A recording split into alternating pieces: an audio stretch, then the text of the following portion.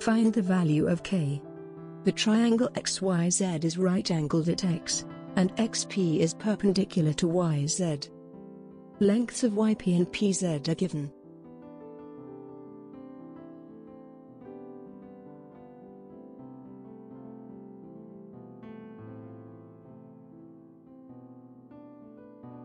According to the Pythagoras theorem, the sides of a right-angled triangle are related by this equation. Note that the side C is opposite to the right angle.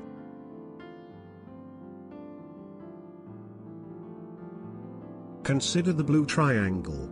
Using the Pythagoras theorem we can write this equation for xy, as shown. In a similar way, from the pink triangle we get an equation for the xz. Now consider this triangle. Since angle x is 90 degrees, again using the Pythagoras theorem, we can write an equation for the side yz. Let's label these equations. Now add the first two equations. Use the third equation and simplify to obtain the value of k, as shown.